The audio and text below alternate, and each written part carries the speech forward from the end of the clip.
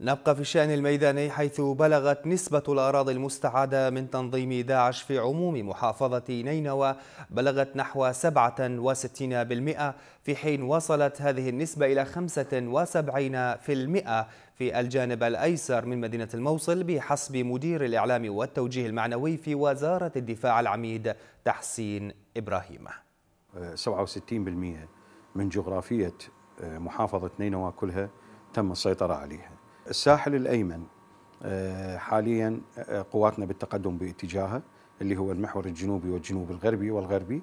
بالنسبة إلى الساحل الأيسر نقدر نقول 75% من الأحياء تم السيطرة عليها.